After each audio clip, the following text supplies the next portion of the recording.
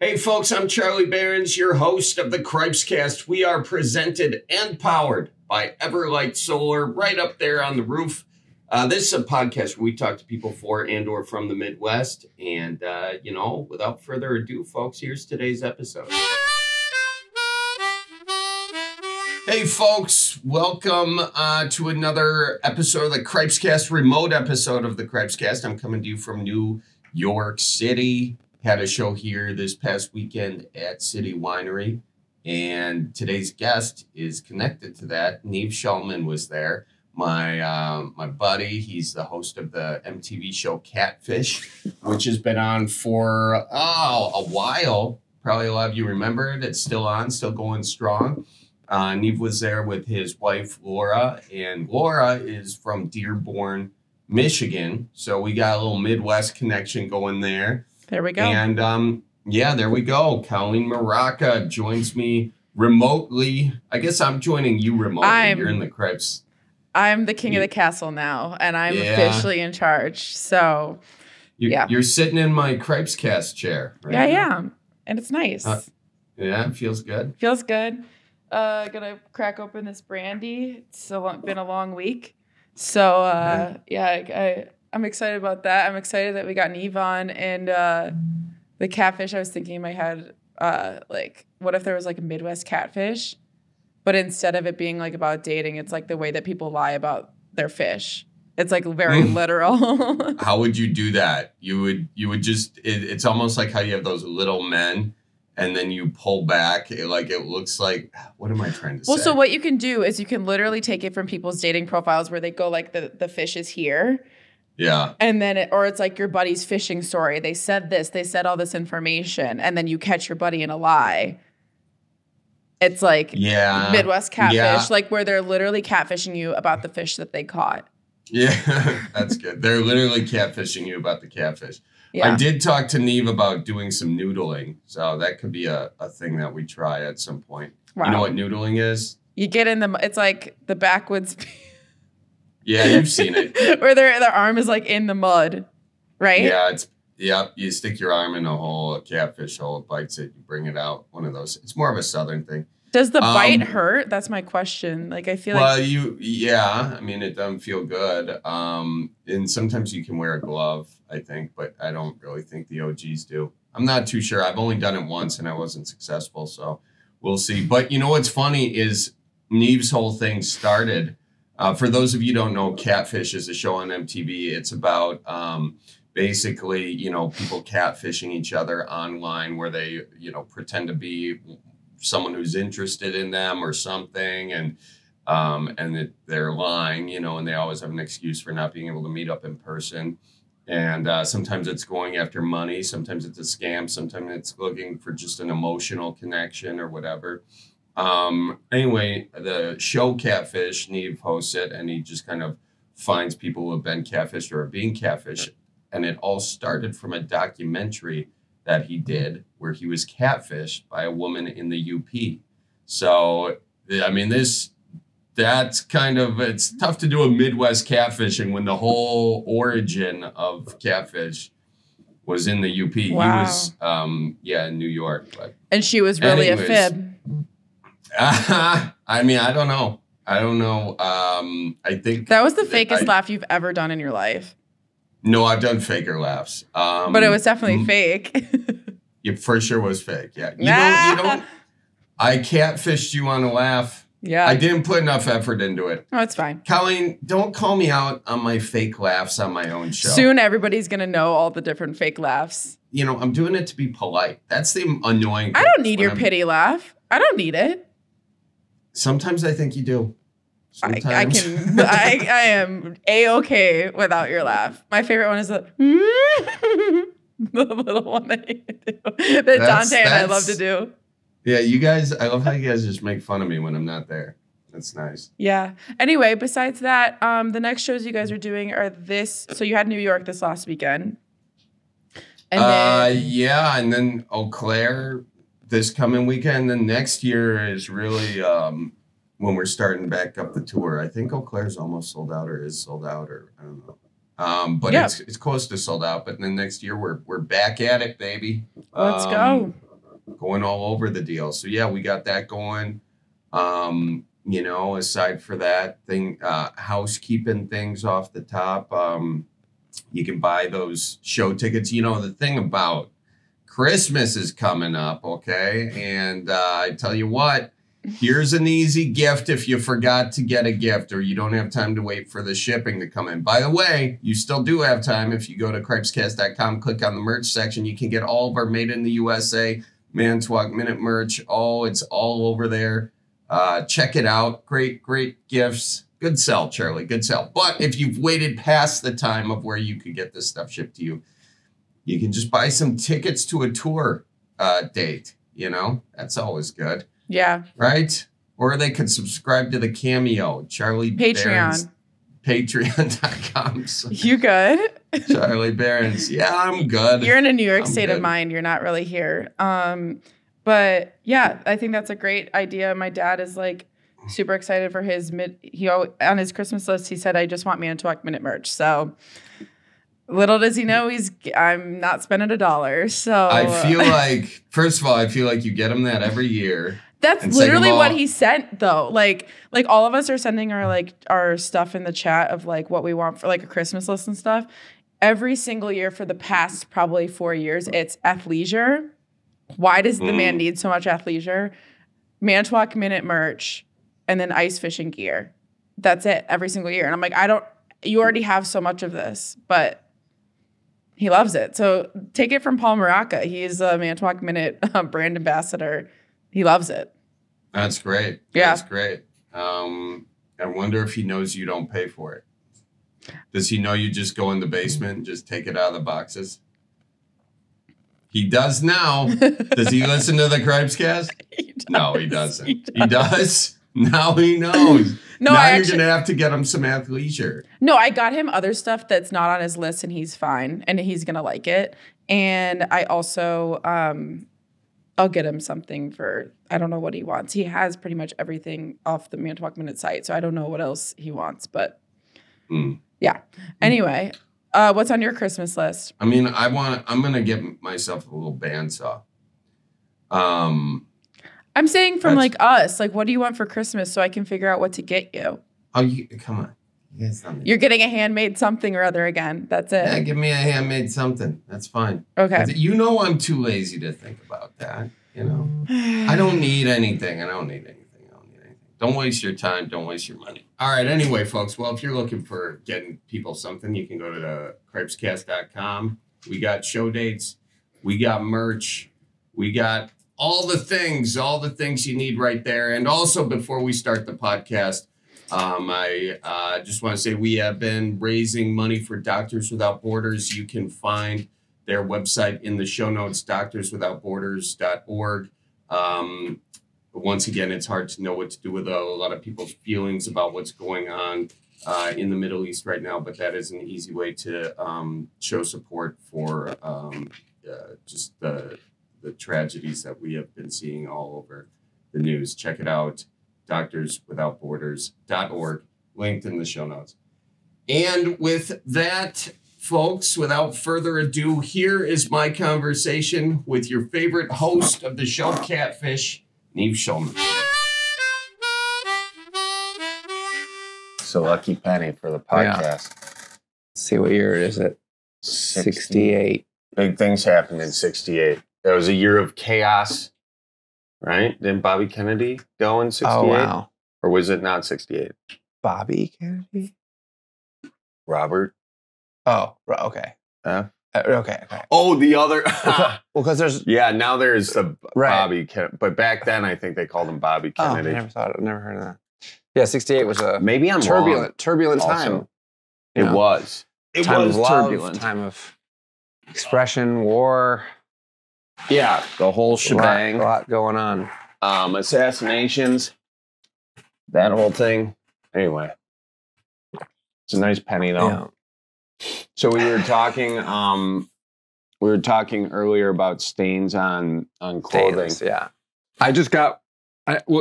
So you don't see any really obvious stain on this, do you? Now I see 1, 2, 3, 4. Bing, boom, bing. See, the wrinkles save you from the stain recognition. Now on this one, how many stains do you see? Well, I don't think I would have identified them on my own, but I do. I see one here. There's definitely one in the pocket, which is probably the one you had wondered about, right? No, I was wondering about that's the one Dante interesting. called out. And I see it now, yeah. And Dante reprimanded me while you're in the bathroom. He said, "Charlie, we just bought that." No, but that's. I think that you have to just roll with it. Yeah, you gotta roll with it. See, Dante. And then, oh yeah, we had this, and then he's gonna say that you have 3 kids and I have 0 excuses. No, So, stains are stains. Stains are stains. Yeah, it's very philosophical of you. Yeah.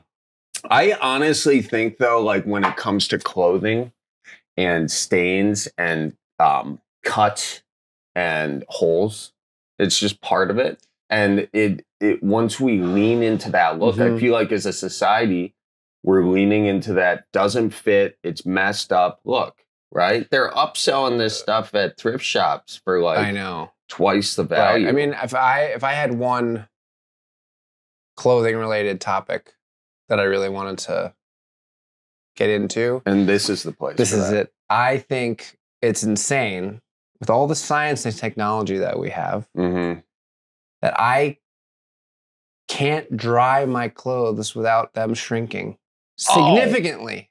Oh, tell me about it. I don't understand. We can't figure this out. Actually, you ready for it? You can. And you do it without any technology. Oh, just lay it. You throw it on over the kitchen table chair. The back of a chair, right. Yeah. And hopefully not a cloth one. Right. Because that creates mildew. Right. I just feel like I shouldn't have to air dry my clothes to avoid significant size reduction. You'd think there'd be like now maybe the dryer settings, I could get a little bit more into the dryer settings and use the delicate or permanent press. No, you can't. I've gone down the dryer settings. They're all lies. It's fair, yeah. You need an air fryer of dryers is what you need. I feel like the air fryer came in and revolutionized the way people who didn't know how to cook. And do you use one? I have one. You have one. Different. I've used one. You've used it. I've used once. One. Yeah. Okay. Yeah. But I'm working on it. But yeah, no, I like that we're putting this out there for the universe to. I mean, yeah. It bothers me every day. Every time I put stuff in the dryer, I think, should I do this? Well, you know, I do a lot of laundry also.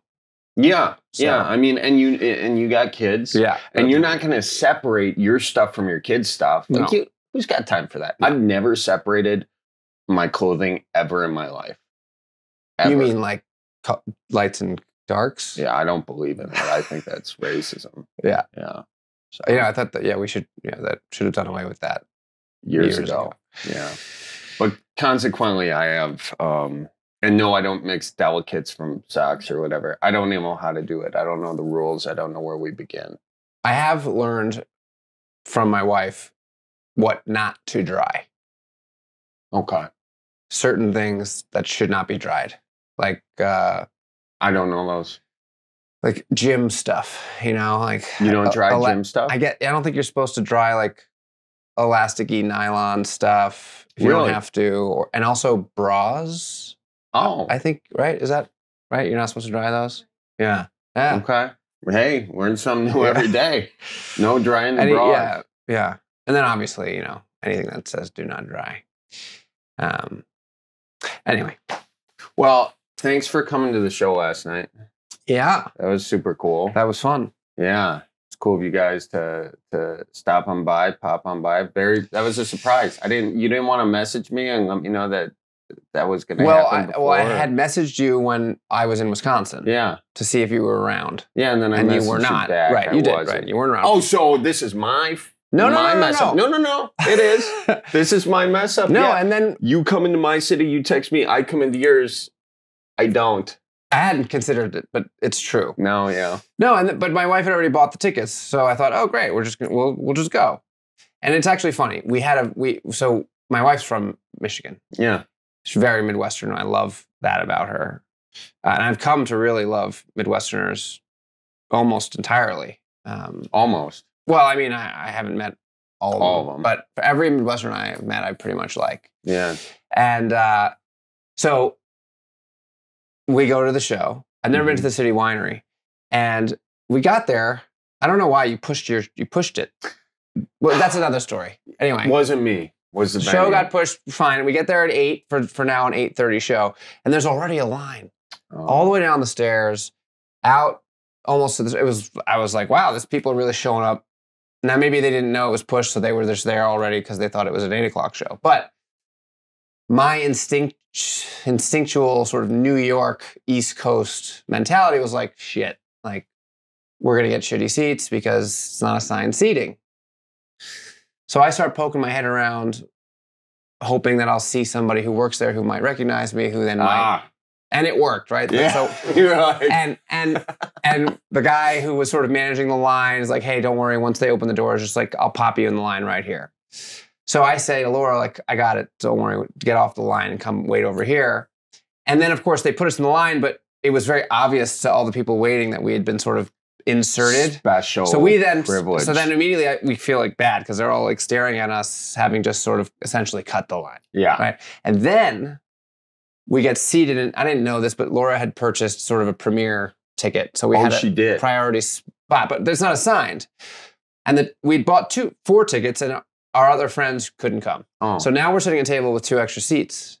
And some ladies who came in at the end of the line, whom we had inevitably cut at some point, walked over and said, hey, is anyone sitting here? Do you mind if we sit? And both of us, of course, our preference being to not have other people sitting at our small table, was not to lie, but to sort of say, hey, sorry, we have some friends who might be coming.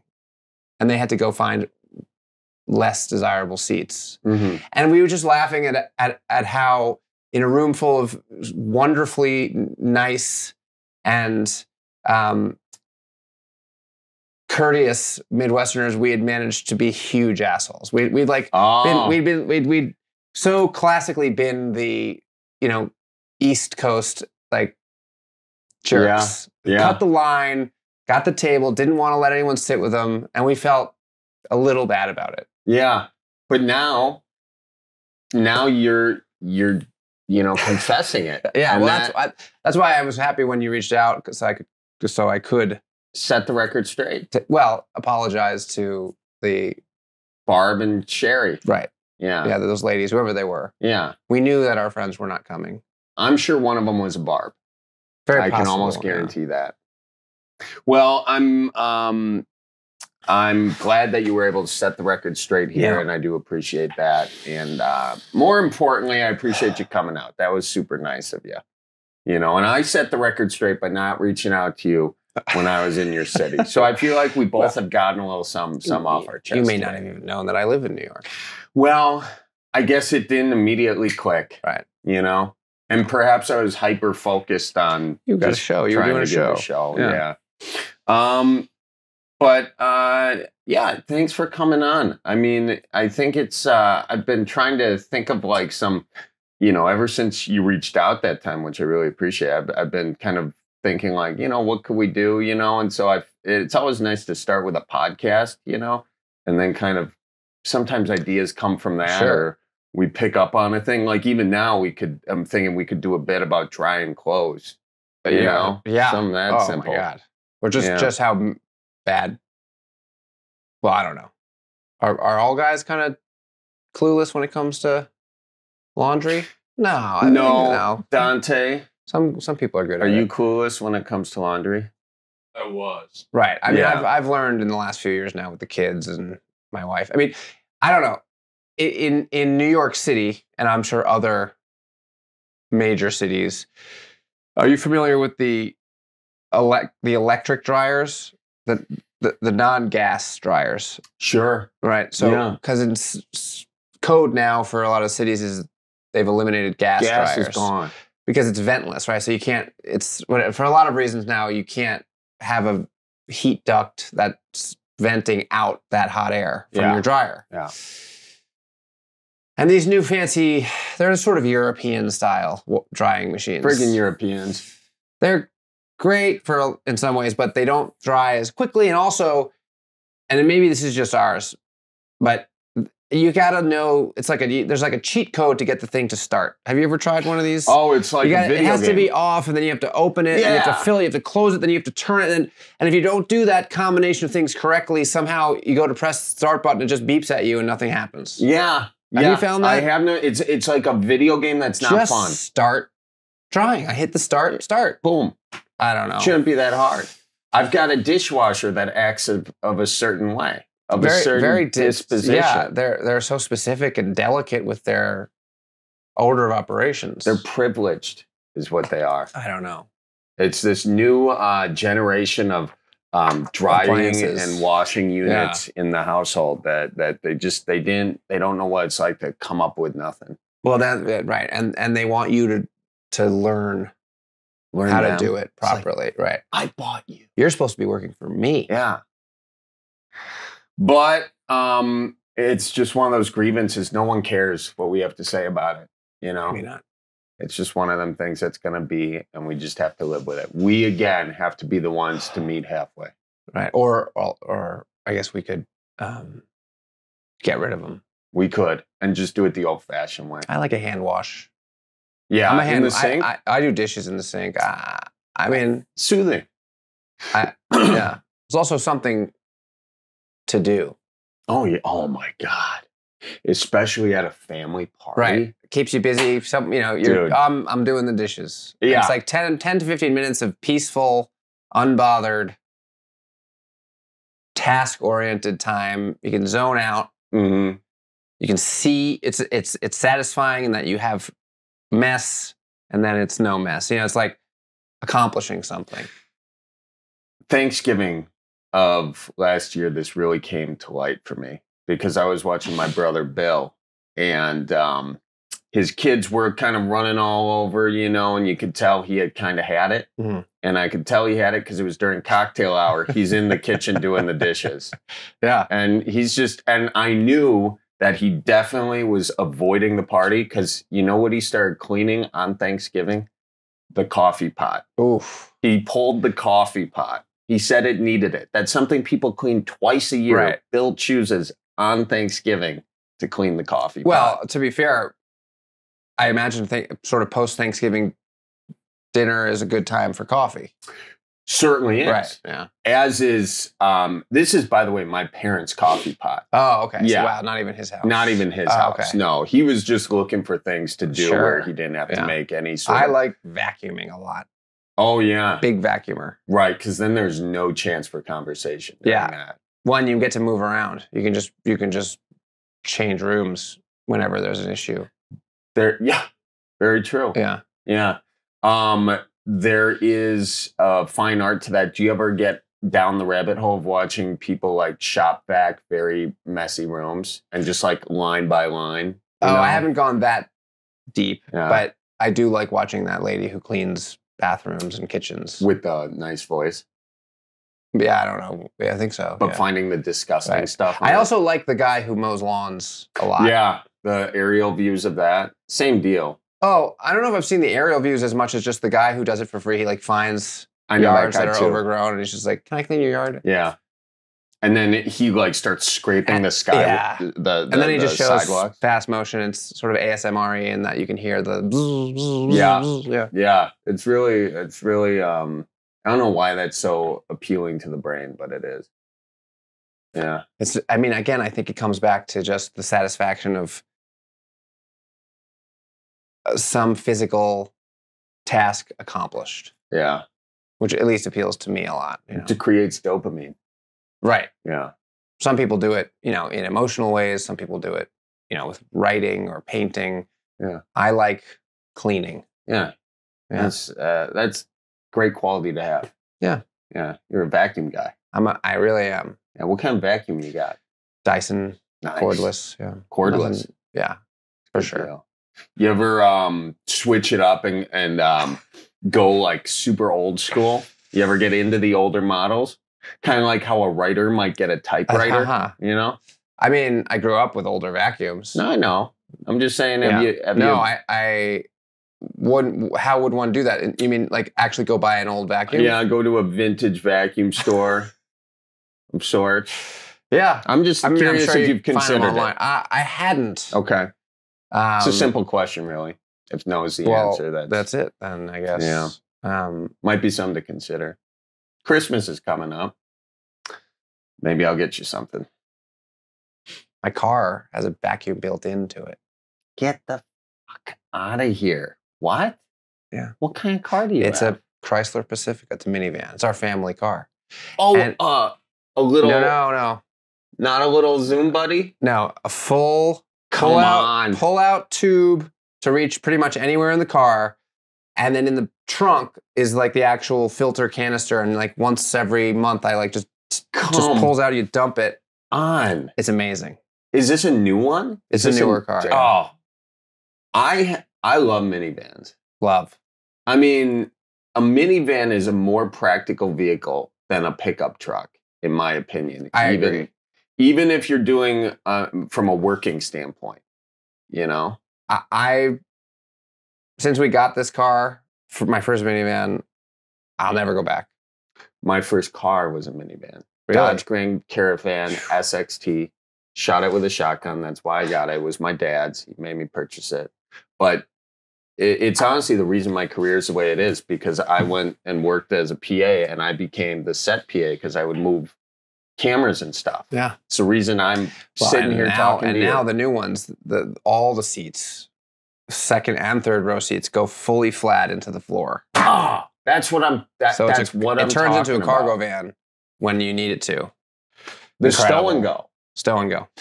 And Dodge Grand Caravan SXT did that before anyone else. Yeah. So, yeah. Well, Chrysler Dodge. Same church, different people. Right. Yeah. So how did you think to begin? What Catfish obviously was the thing that took you off. Yeah. On the deal. How long was that brewing before you were shooting? Oh, the documentary. The doc. Well, it didn't brew. Well, okay. Well, the process of that documentary happening was very organic. I was sharing an office with my brother and our friend Henry, who are filmmakers. Mm-hmm. And at the time, I was in the filmmaking space doing documentary, sort of videography, weddings, bar mitzvahs, stuff like that. And I started under no expectation of a documentary, a friendship with this family in Michigan in the UP. And it was just funny and weird and interesting. And I would mention it to my brother because we were sharing an office. And I think after the third or fourth time I sort of mentioned what was happening, and as it got more interesting and a little bit weirder, he just instinctively thought, I'm going to capture some of this. This is interesting, and Nev tends to kind of have things happen that are camera worthy. So as I would turn around and read an email or open a box that they would send me, he would just put his little, mini cam on, film it, and then download that to a hard drive and store it away. And we never had a plan for it. It was just his sort of funny little collection of clips of Nev and his friends in Michigan. And then it wasn't until after 8 months of that relationship that things got weird. And my brother thought, this is stranger than I thought and could go somewhere. We should really turn our cameras on and actually make an effort to film whatever happens next. And in doing so, we decided it was then time to fly to the UP, meet these people in person, and record that experience. And it turned out to be so unusual and unexpected that they then realized, oh my God, we can tell this whole story with all these clips that we have from the past 8 months. And now this footage from this weekend that we spent there. And before we kind of dive a little deeper, for those who haven't seen Catfish, what would be your sort of elevator deal? I would just say it's the very unexpected result of an internet relationship between myself and a family in Michigan that starts off incredibly innocent and charming and turns into a very complicated and emotional well, there's a twist that takes us to a very complicated and emotional place where we discover that the people I had thought I was talking to were vastly different than they actually were. Mm-hmm. And in putting this together, and you see you like going up that on that first night or whatever, and then kind of it gets deeper, and I won't ruin it for people who want to check it out, but like, was there a certain point where you guys knew like, oh, we for sure have something? Like, did you have your turning moment? Did we kind of witness that? Yeah, I think you see it in the doc when we start. I mean, basically what happened was they had told me all these things over the months. I had never thought to question it, just sort of taken them at face value. And then one thing became clear that it was fake or a lie.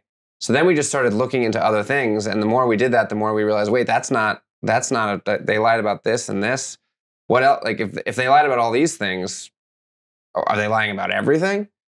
And so that was the moment where we thought, okay, we should go there. Mm-hmm. And I think that was kind of the turning point when we decided we were just going to show up. And did you expect, I guess, sort of the reaction that it got and how it spurred into a television show? I mean, could you see that coming? Or no, I mean, I didn't even really, because I was so kind of burnt out from having just had the experience and having just had the sort of letdown of it ending awkwardly and not how I'd hoped, that I didn't really want to have anything to do with the doc. So for me, this sort of experience ended when we got home from Michigan. And for my brother and his friend Henry, the excitement had just begun because they just realized, oh my God, we've got this, project now that we can start editing.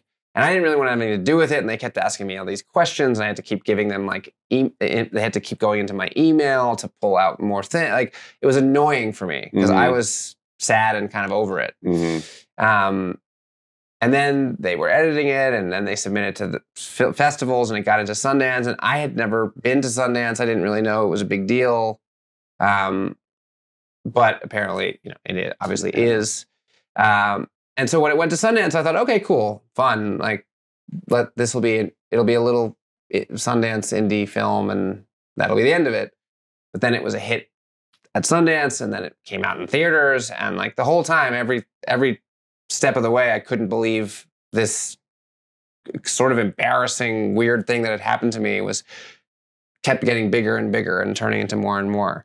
And then it was like we pitched a show. And at that point I thought, okay, cool, now I have a job. This could be a job for me. Mm-hmm. That was when I sort of was into it. Yeah. When you're like, now I can I was officially monetize. I don't know what else I'm going to do with my life, but maybe I'll make a TV show. And then here I am now 12 years later, still making the show. Yeah. Which is crazy. And I still can't believe that. I mean, every time they order more, I just can't believe it. Well, what do you think it is that they're obviously not ordering more because demand isn't there. So like, what do you think it is about the show that like speaks to people as technology has progressed, yet this kind of aspect has sort of stayed the same, right? I mean, I think it must be me. Yeah, it's clearly you. Yeah. I mean, and I wouldn't even dare ask it in a leading way, but aside for you. Right. Okay. And it's a small aside. Right. What else is there about the show? I think, I don't want to get too sappy. We'll get there. But, get there. The show is about human desire. Mm-hmm. And not in the carnal or sexual way, because that's really not what it's about, but in the emotional, communal, and just sort of, I don't have the right word for it, but the show is about people's need to connect and to feel seen and recognized and like they matter. Mm-hmm. And before you can get there, you have a lot of emotions that you have to sort through: insecurities, unhappiness, sexual curiosity. There's we're all struggling to figure out where we are and who we are and who we want to be with and what we like and don't like and how we feel or don't feel. And I think the show really kind of gave us people a platform to admit that, hey, I've been avoiding these things or I'm uncertain about these things, but I've ignored all that because I've found someone on the internet that makes me feel good because they say hello and good morning and they ask me how I'm doing and they tell me that I'm cute. Mm-hmm. And for those reasons, I'm going to ignore all the red flags and pretend this person exists and is exactly who I hope they are, because I don't know how to, nor do I really even want to deal with all of the complicated feelings outside of this simple, nice, clean place that I've found with this person. Mm-hmm. So, it's a show about like ignoring your problems and looking for love and hoping that somehow you're going to win the lottery and find that prince or princess charming. And does it ever get easier for you being in some of the most awkward situations, It definitely is easier, I think, now than it had been at times. Mm. I don't know if this is, I haven't really analyzed this thought until right now, but I do think that people are also becoming a little bit less explosive in maybe just in general. I think, I don't know if it's that we're less or more desensitized to strange stuff happening, or we've seen it happen now so many times before that people are maybe wiser not to like let themselves be so raw with how they're express themselves. I don't know. I do think that I've become less and less concerned with my part in the experience, right? So like I try to remove myself more and more from the scenario and let the people figure it out. But also, I don't know, maybe I'm being too neutralizing. I think, again, sort of to speak to what we were talking about earlier, I don't know if the things I've learned and the skills and the techniques in making the show have made me better or worse. Because now, like, I'm so good at keeping people calm and having a civil conversation sort of take place that maybe we've lost a little bit of the... You're saying for the show. The zazz and the yeah. So, yeah, you're saying from the show standpoint, missing an edge. Yeah, because you're always balancing that. How do you make it... Right. Well, I don't want people screaming and I don't want, tempers flaring, even though I know that that's what makes people tend to want to watch the show. But I also am proud that the show is not an over-the-top kind of wild reality show. If there's plenty of that everywhere else, like I want to encourage people to have these conversations in meaningful ways. But even as I talk about it now, I'm bored. Yeah. You know what I mean? Like, do you mean you're bored? No, I mean, it's more fun to have, like, sometimes to yell and get upset and say bad words. Yeah. A little bit of this, a little bit of that. It's kind of like and that's interesting because I feel like the things that take off the most, whether you're a creator, you're doing a TV show or whatever, you almost have to be careful for what you ask for because then the demand is more of that. Right. And then that's the echo chamber that amplifies. But you've also shown that the other way works too. And I like that our show, while it has progressively, I think, become more and more civil, not that it was ever,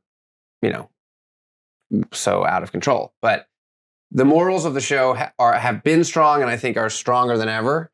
And people keep watching. Mm-hmm. And I think it's because we offer a much needed respite. Sure. Respite. That sounds right. And yet I've never looked that word up. Yeah. I think that's what that means. Yeah. We offer an alternative to the noisy, loud, screaming, raucous content that's out there. And I think people want it. They want to see a conversation take place about something difficult and complicated and a little upsetting that isn't volatile, so that they know it's possible for them to have a conversation that they're afraid to have with someone else. And have an example of, okay, I can say those things to that person if I do it calmly, and hopefully they'll respond calmly as well. Mm-hmm. Yeah. So I hope we're setting a good example and putting out some encouraging content for people to use in their own lives. Well, and I think like today, that is such an incredible and needed example in a lot of ways, because, you know, I think maybe in that person-to-person interaction, you see one thing, and it's you've found a way to make it largely a cordial deal. But I feel like people typically on social media, you know, it's a lot of yelling at each other and lack of empathy on sides of things, and that kind of gravitates to sort of a polarizing thing. So I think, you know, the heart of it is something a lot of folks could borrow from. Seeing people who have done things that are objectively bad as more than just that thing. Mm-hmm. Yeah. Is it the right? Yeah. Yeah. Very interesting. So I didn't expect to get that deep on it, but you know, we really went there. We we're in that deep end. We're treading water here. Folks, excuse the interruption, but I want to give a big shout out to Everlight Solar. They are the solar panel company for your home, and they are the solar panel company for mine.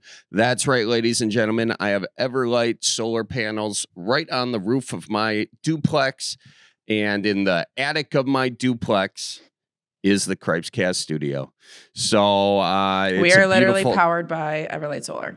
Yeah, and there's nothing better than feeling like you're doing some good for the environment, but also some good for your bank account. You're getting free energy from the source, from the sun. Check them out, everlightsolar.com. They will come out, give you a consultation, let you know if your house is, if it makes sense to equip your house with Everlight solar panels. Check them out. I'm a huge fan of them, and I think you will be too. Folks, did you hear you can get instant savings right now when you shop at Fleet Farm? That's right. You can use their seasonal savings coupon, and you'll get $10 off right away when you spend $75 or more. Shop for gifts for people on your list, or ignore the list entirely and pick up a gift for yourself. No one will know, and either way, you'll feel great with the instant savings you'll get. Shop today in store or head online to fleetfarm.com and use the code Holly23 to get your instant savings. Check them out, Fleet Farm, folks.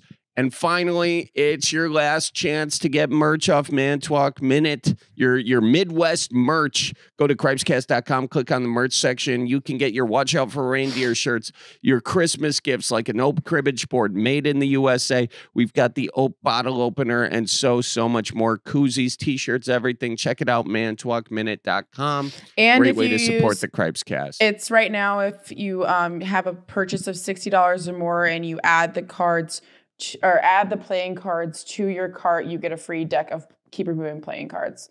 And you have to use the code FREEBIE at checkout to get a free deck of cards with a purchase of $60 or more. Hell yeah. Thank you, Colleen. Appreciate you remembering to say that. And all right, folks, here's my conversation. Let's get back to it with Nev. Do you have a plan on like how far you want to take it, or are you kind of day at a time? Are you? I mean, we go season to season. So we just finished an episode. We just finished an order of 100 episodes that MTV had ordered in the end of 2019, and they just ordered 50 more. So we got to just keep going, just keep chipping away, and when we get to the end of this 50. Yeah. Maybe they'll order more. I mean, I have 3 kids. I live in New York City. It's not cheap. So you do the math. I'll keep making the show as long as they'll have me. I mean, what I've realized now is that I'm turning 40 in September. This show will have spanned 3 decades for me. I mean, I started in my 20s, and that's incredible. I mean, it's crazy. I mean, I don't know. I mean, Rob Dyrdek's got to be older than me, but like other than him, I don't know how many people on MTV are in their 40s. Yeah. I actually recently got a pair of glasses just for nighttime. Oh, readers. Not even, no, not readers. My eyesight, I'm nearsighted. I can never figure that out. So I can see near. Okay.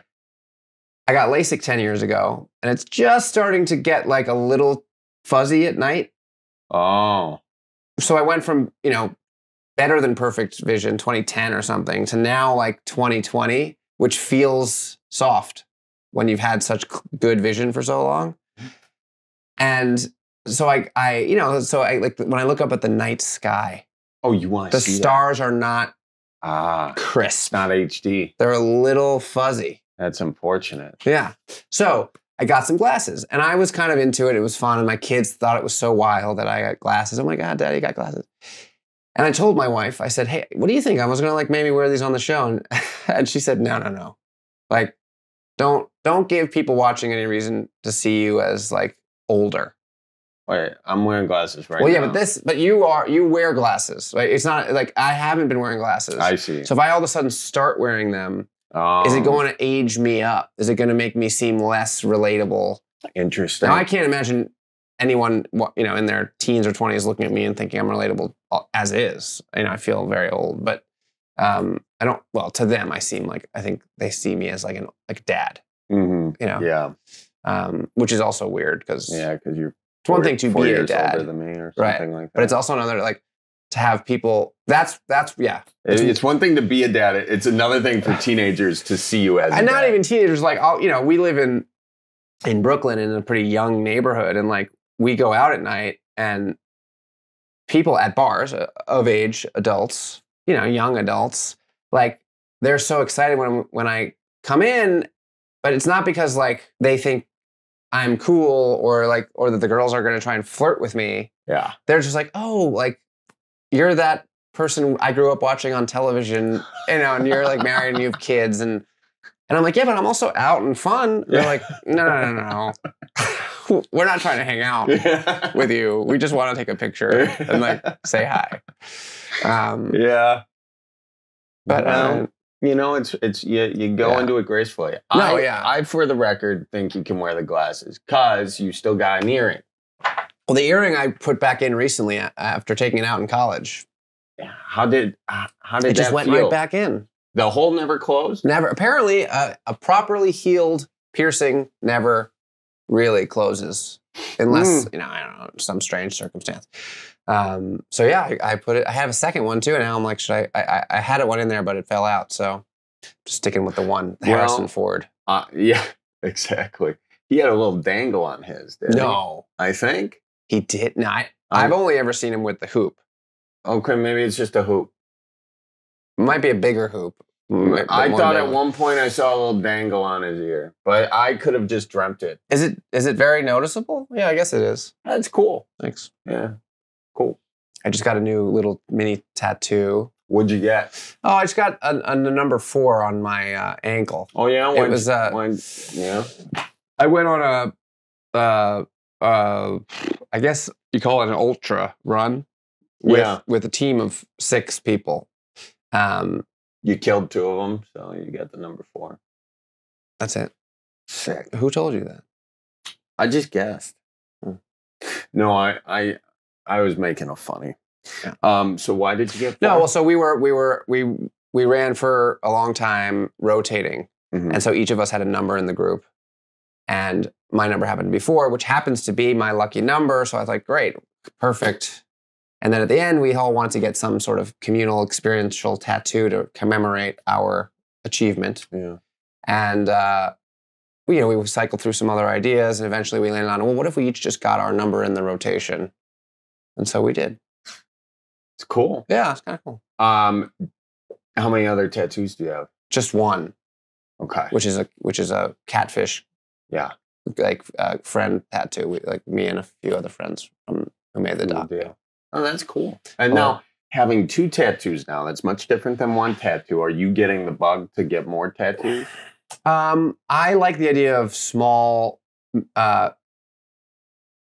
tattoos to sort of commemorate meaningful things. Mm-hmm. I don't have the urge to like cover myself in art. Mm-hmm. But if I do something Or like I was thinking about doing something for like my kids, you know, although they're still alive. Yeah. It's like weird to kind of get a tattoo like for your kids. Yeah, that are alive. and then each kid's gonna need a tattoo. Right? I kind of, I was thinking that. So you got some more tattoos coming for you. Oh, you mean a tattoo for each for each kid? For each kid. Yeah. I think that's only fair. Right. Yeah. I could also make sort of one thing that encompasses all of them. Right? You could, but I think it'd be more fun if you did 3 of them. I'm into that. What about you? Got any tattoos? I do not have tattoos. Would you believe it? Would you you think that I would have a tattoo? Are tattoos would you say tattoos are a big Midwestern thing? I would say folks in the Midwest. Dante's from Sheboygan. He's got, how many tattoos you got, Dante? 5 tattoos. Sid, she's got 5. She's from St. Louis area, Missouri. It still counts. And I was actually, I liked your joke last night about, was it Kansas? No. What, the basement of Indiana. Indiana. Yeah. Because I was shocked when I recently looked up what states are Midwest. Yeah. And I was surprised. By which state? Yeah. Oh, I would say by mostly the southern Missouri, you didn't think borders. Yeah. Yeah. You just don't think about it that way. It's interesting because, I wrote the Midwest Survival Guide, the book, and in doing it, I also I didn't know it was specific. I didn't know they actually mapped it out in the U.S. I was just going to come up with some states that I thought should be Would you have included Missouri? Of course. No. I mean, Missouri's one that goes southern, goes in between. Right. And, you do have the plain states, but Missouri definitely counts. It's definitely Midwest. And are the Dakotas? Oh, yeah. Oh, yeah. Okay. Yeah, But how far west does it go? That's it. The Dakotas, Iowa, Nebraska. And are those all central time zone? Yeah. Okay. Oh, yeah. So it is also specific to... It's all central. No. Oh. Because Ohio is Eastern. Eastern. Yeah. Michigan is Eastern too. Yeah. Oh, that is true. Right. That's right. Parts of Indiana. Okay, so it's Eastern and Central. Right. Yeah. So it's kind of a wild thing there. But yeah. Would you ever do live shows like stand up that whole deal? I'm not. I mean, not a comedian. No, I just want to know if you kind of, in the same way you wanted 3 more tattoos. Right. I've done a lot of speaking engagements where I have a talk. Nice. That I put together with some videos and some crowd work. Yeah, that's fun. I like being on stage for sure. Yeah. I did a lot of colleges and have you done that circuit? I've done some colleges. Yeah, not through you were his manager, right? Yeah. You should. Have you taken him to the? I can't remember what it's called, but like every year they have this big college conference where all the student organizers from the schools come and like find new acts to book for like their upcoming year. So Dante's my producer, my manager. Oh, right, okay. Sorry, my manager hasn't done that because that was it NAFTA or NAFTA. NAFTA. Yeah. No, NAFTA would be the North American Free Trade. But you're right. It's something like that. Something. But I haven't, and the reason I haven't is I just started booking them independently, and it was fine. Okay. Like booking a school year there, Great. So anyway, but it's fun. I wanted to give. Go ahead. I was going to say I thought it'd be fun to recount my first Christmas in Michigan. Oh yeah, because we got to talk about your wife, who is so much fun. Oh my God, and we thought that. She's from Dearborn, so I threw out last night in the green room. Okay. We're chit-chatting, giving the audience the recap.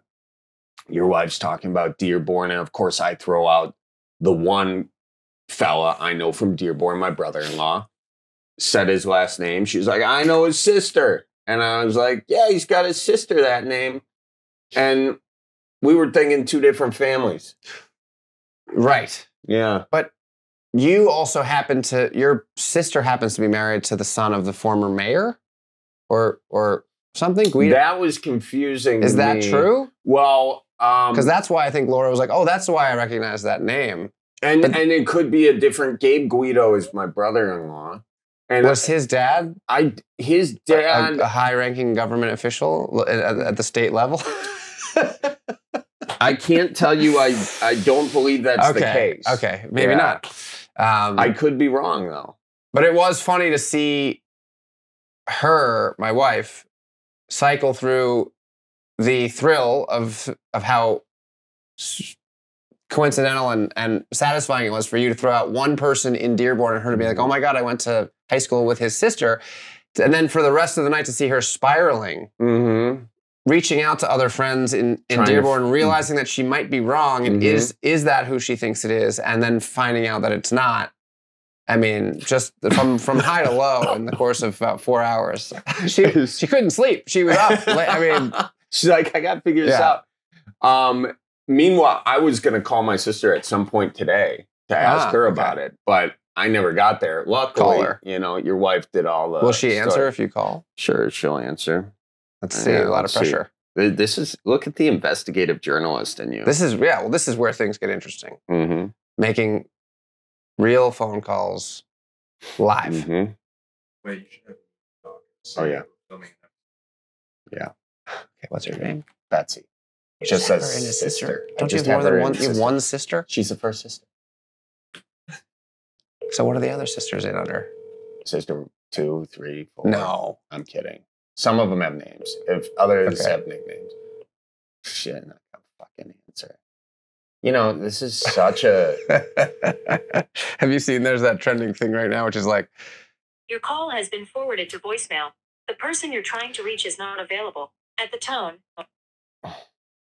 If I $1 million to call someone, but only if they don't answer.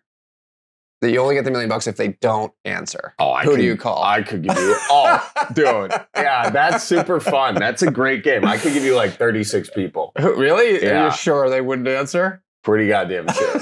Yeah, for $1 million, yeah, I could. Who's like the first that comes to mind?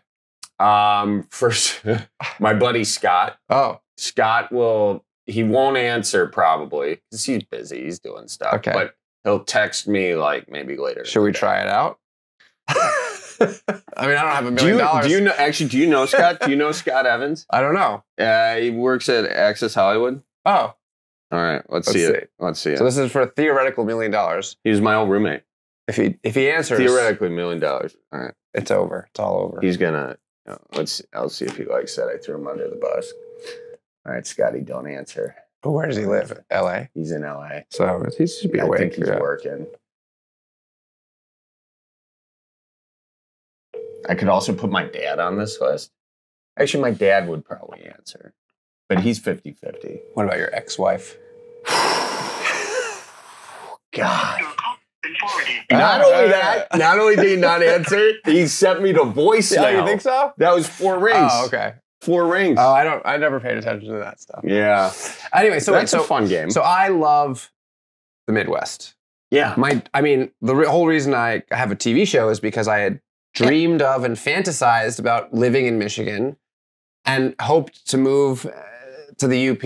I wanted to bring that up because you found another Michigan gal. And then I ended up actually marrying and starting a family with a girl from Michigan. She's from the lower part of the Detroit, basically, yeah. Yeah, Detroit. Is that okay? Is yours? No, that's okay. Oh, okay. That's fine. Interesting that you really pointed it out. Well, I mean, the UP... No, not right, yeah. ...is a beautiful place. But you know, Should it's be funny, part of Wisconsin. Her dad's side of the family is from the UP.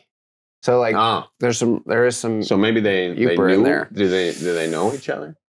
I don't know. Good That'd be a question. me thing. That's a very And Midwest she has a lot of thing. family in Wisconsin, too. Yeah. But I love it up there.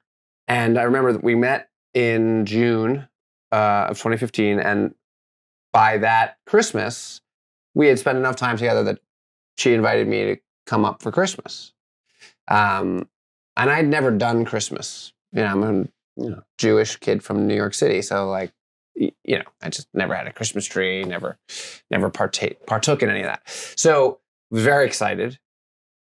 They have a whole family tradition. They go to the garden center on the end of their street Christmas Eve because that's when the trees are the cheapest.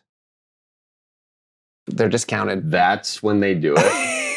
That is so amazing. Yeah. Well, you get them for 10. They're basically giving them away at that firewood point. at that point. Yeah. Right. Yeah. Your choices are limited, but there's always something. Yeah.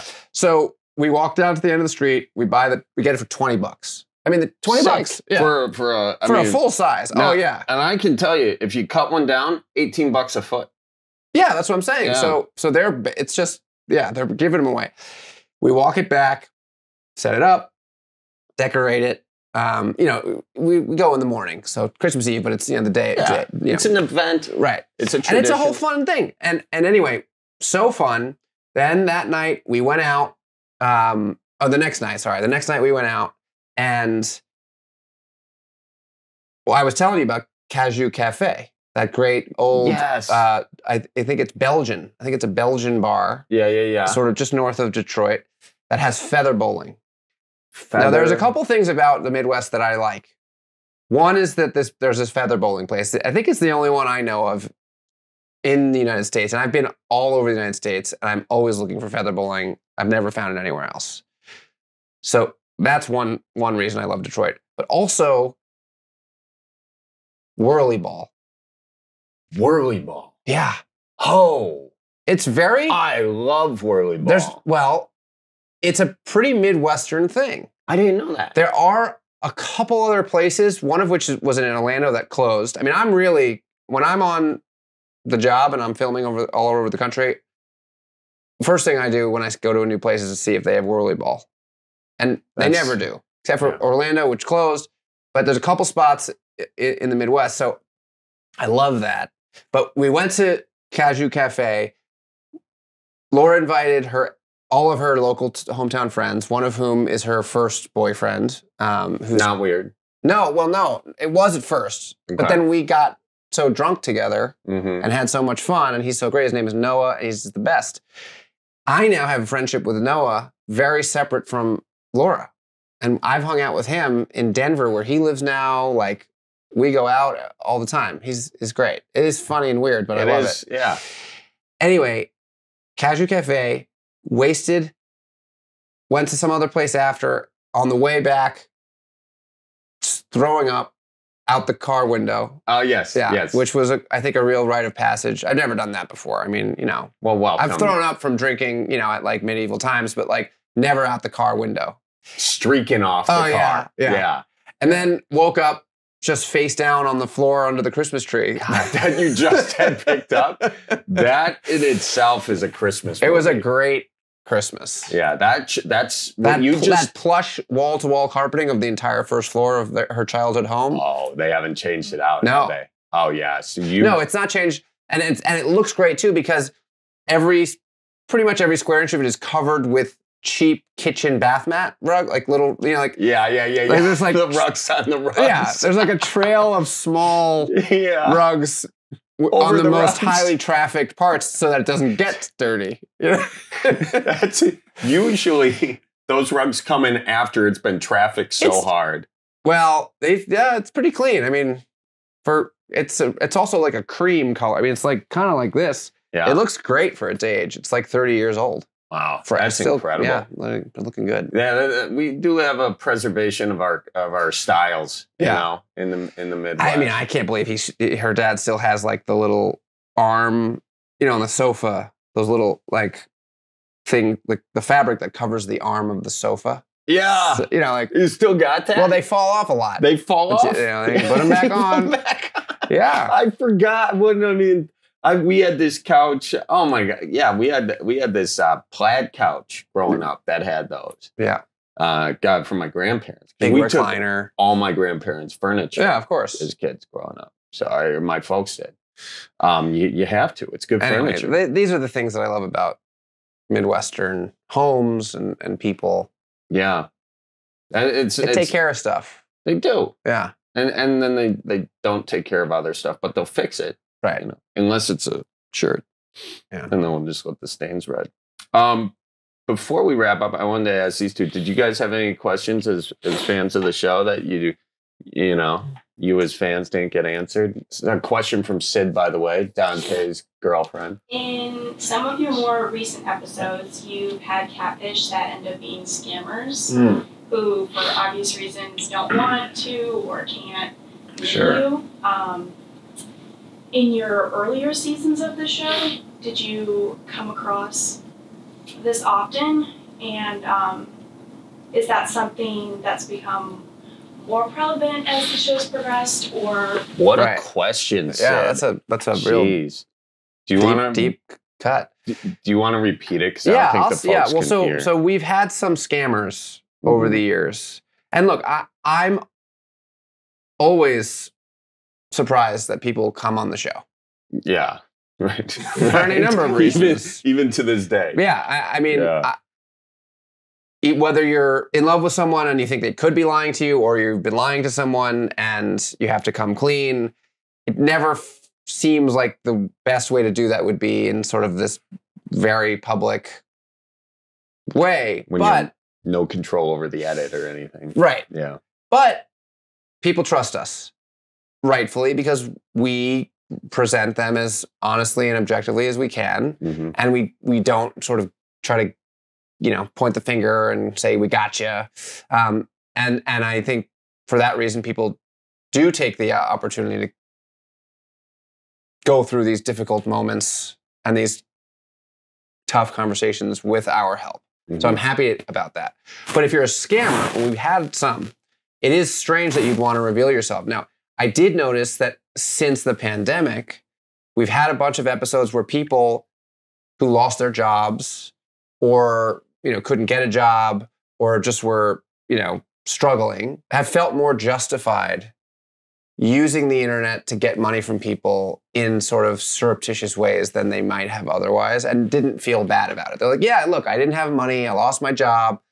And I just talked to guys and they send me money. Like, what's the big deal? So we've had a little bit of an uptick, I think, in that sort of attitude towards scamming, like light scamming, It's interesting because you think about OnlyFans, right? Similar business model, I mean, not scamming. Let me say that, but it's you're offering something, attention, affection, right, exactly. In return, you're getting a new pair of sunglasses sent to you, money, right?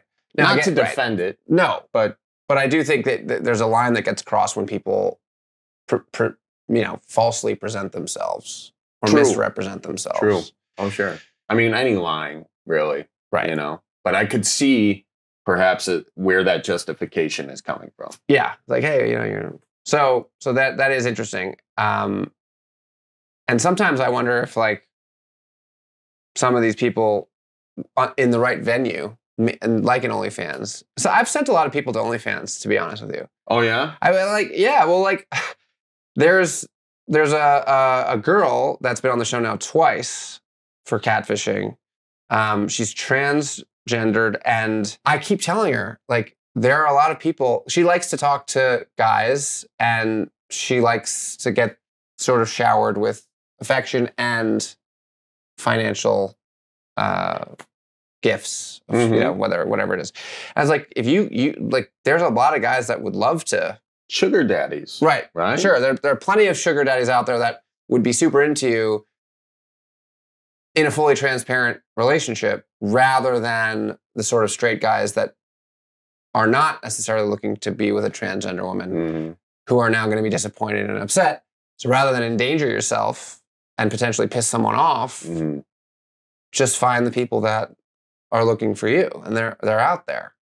So I think she has since, I don't know if she's on OnlyFans, but I know she's got her, she started a page for herself, and I helped sort of boost her profile and shared her stuff. So, that's cool. Yeah, it's kind of taking this thing and saying, is there a legitimate avenue for it? And I think there is nowadays. Yeah, I mean, there's a pot for every kettle, lid for every pot. Sid, did that answer your question? Yeah. I was wondering, in your like earlier seasons, obviously the goal was to meet the Right. person. Were there times where there just was no like firm and solid ending? You kind of just had to wrap it up. We did, yeah. We've had some episodes that ended a little undefined. Mm-hmm. You know, they didn't have a clear finish line. We tried to meet this one girl. That was crazy. I'm going to try to recall, but basically there was this guy and this girl, they'd been talking for a while. She would kind of come and go and disappear. We looked her up and we found some news stories about how she had a child with some drug dealer and not abandoned the child, but the child, whatever. She had a rough sort of life and some shit had happened to her. And she's now in a relationship with this guy who's in jail. And we wanted to meet her and she said she would meet us, but it turns out the guy got out of jail that same week and she couldn't talk to him and be like, hey, I just need to go meet this guy I was talking to while you were in jail. You know, like. Doesn't come across right. Yeah. Right. So we didn't get to meet her. We did get to meet her sister, I think, who came on sort of her behalf and said, hey, look, she's not going to meet you. So it was a little unresolved, but kind of got the gist of it. We had one other person that didn't show up, but FaceTimed with us. But for the most part, we've been able to navigate every situation to a finish of some kind, to a completion point. And there's only been 2 episodes, I think, that we filmed that never aired, which is pretty good. That is, and just because you couldn't finish it? One was just a stupid legal. No, one of them was honestly one of my favorite episodes ever. And I'm sad that it never aired. Why didn't it? It didn't air because the young man who was sort of featured in it was a special needs individual. And so sweet, so funny and charming, but had some issues with sort of social norms and adhering to sort of polite society in some ways. And after we filmed, he got in a little bit of trouble because I think he was partially nude in a public park or something. And because of that, legally, it was risky to air something. And so we couldn't. I see. Yeah. Yeah. So you kind of you gotta choose your battles there. Right. You know, I get that. I was sad though. Is there anything that you've put out over the course of the years that like you regret, or have you been lucky enough to never never do something that you regret putting out? On the show, specifically? On the show or anywhere elsewhere. I've done some things and said some things that I would love to have not done or said. But I also learned from those things and recovered from them and apologized where necessary. So, yeah, I don't know. I think about, nowadays, we don't have kids yet, but the whole thing with like, this is sort of a weird zag, but like pictures of your kids on the internet. Oh, yeah. You ever think about that? Yeah. I mean, I'm like, should I have done that? Should I because I can never take those back. Like, what if they don't want to have pictures of themselves on the internet when they get older? That's an interesting spiral you can go down late at night. Yeah. Yeah. So as a rule, do you do that now or do you not do that? I've done it a lot less. Yeah. It's a weird thing. It's a weird thing to think about. Yeah. We're very used to, especially as a public figure, you're used to just putting it out there. Yeah. Yeah. Well, food for thought. I can tell your wheels are turning on that one still. Well, I was also trying to think if I should make a joke. Oh, yeah. What was the joke going to be? No, I was going to say, like, I also, put that video of my butthole on the internet. But oh, yeah. Well, It was well trimmed. Well, that's the thing. Mm-hmm. It's not. Well, I need to trim. You know, I mean, Do you trim? what? How much grooming do you do? Fair amount. I do a lot. Fair amount. Yeah. I mean, you got to. But you go full On the butthole? crescent? Is that what you're saying? Yeah. I get a little lazy there sometimes. Tough one. Tough one to reach. Well, also, depending on how you trim, the hair can get coarse.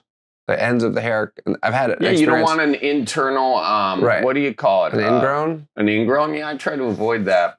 You know, yeah.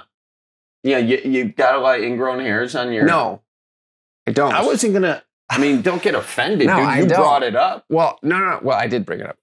No, I don't. Well, I made the mistake once of like really trimming all of my hairs down there, and it Did you really shave 'em? irritated. No, I didn't shave. I just trimmed. But then I was very irritated.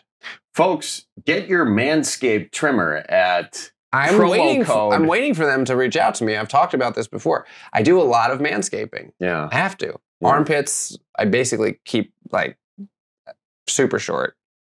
When do you think the culture shifted toward fellas trimming the pits? Because I know in this audience there's a lot of fellas like, I've never trimmed my pits. Yeah. I mean, look, I think, well, everybody's bodies are different. Some guys have a lot less or shorter armpit hair. Mm-hmm. I have thicker, longer hair that sort of just keeps growing. Daddy long legs. Yeah. Well, and Yeah. I noticed that, and this is mainly why I do it, I smell way less when my armpit hair is short. That's why I did too, so I could not wash my shirts as much. Well, I also get Botox in my armpits so I What don't the sweat. fuck? Because it stops Excuse your my sweat. French. Stops your sweat. If you're a sweater, yeah. you know, or they say, wait, hold on, let me get the term. There's a hyperhidrosis is the I have a disease. medical terminology for people who sweat a lot. So I was on, I'm like on TV and I can't wear anything. Oh, makes sense. So I was like, what can I do? And like, oh, just put some Botox in there and it'll stop. And it's amazing. So you got stops. And does it help with the mood? I heard that it's a mood booster. Oh, I don't know. I've of never- some sort. I don't know. You've never heard that? Botox I had not heard mood that. booster? No. Yeah. Where, helps some, just in your body anywhere? yeah, I don't know. I didn't read Huh. past the headline. Interesting. Yeah. It could be fake news too. Dante, did you have any questions or did Sig kind of take it? They all got it. Good deal. Good deal. Well, I've kept Yeah. you here so long. That's and all right. we're talking about injecting Botox into our armpits. So I don't want to take up more of your time, but I would love, do a sketch. We can even bring your wife into the deal too if she's into that. I don't know if she's into that. kind of thing. Yeah. That'd be fun, man. I I'm would glad love we it. could do this. And let me know next time you're getting some catfish. And hey, how about this? You're in Wisconsin Okay. filming catfish. We'll go catch some catfish. Lake Winnebago. You want to go catfishing? Sure. Actual Yeah, catfishing? Yeah, absolutely. I really want to go noodling. Oh, we can go noodling on the Mississippi River, the Yeah. banks of the Mississippi. On the banks of the Mississippi. 'Cause There's a I would say song. 1 out of 100 people when I tell them to make a show called Catfish say, "Oh, you do noodle?" Like Yeah, I do get that. that's good. It's more in the Midwest and the South. right. It's bigger in the bigger South. in the South. Oh my Yeah. God. But yeah, you can do it. Have you ever done it? I did attempt it Uh-huh. and I was unsuccessful.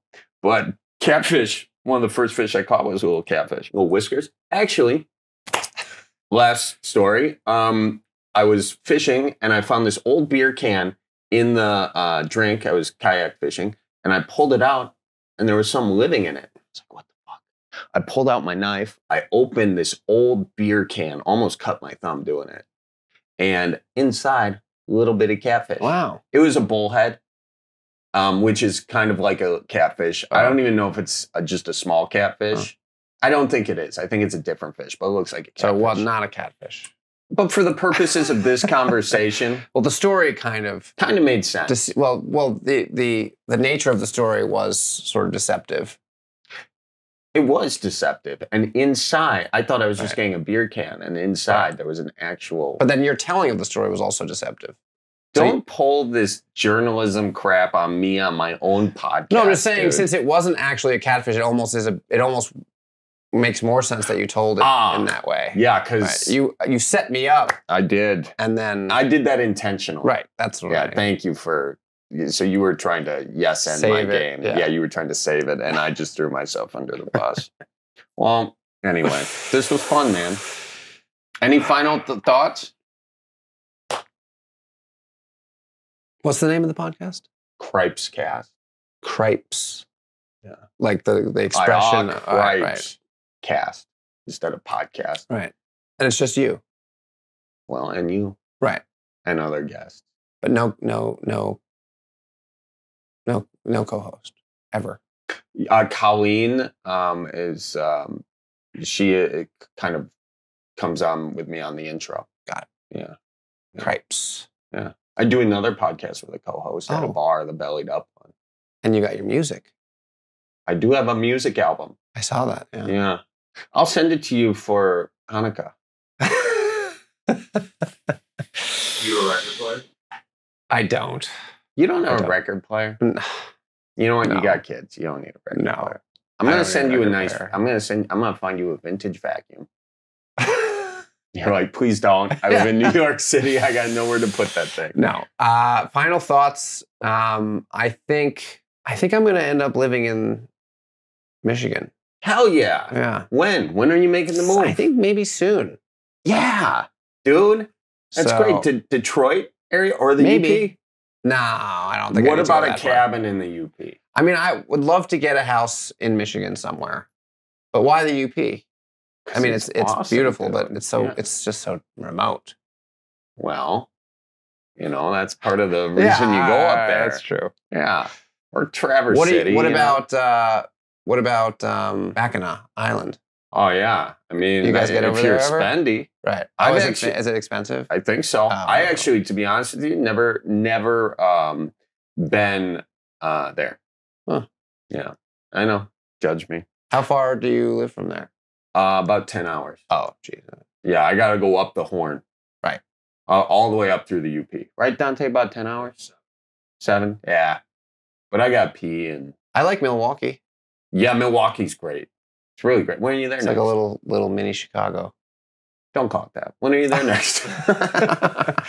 I don't know. I never know. I never know where I'm going and when. Okay. So you'll never get more than a few days heads up. All right. Well, I'll try to be more on my deal. Now we have... now we can communicate. Now we have the texting.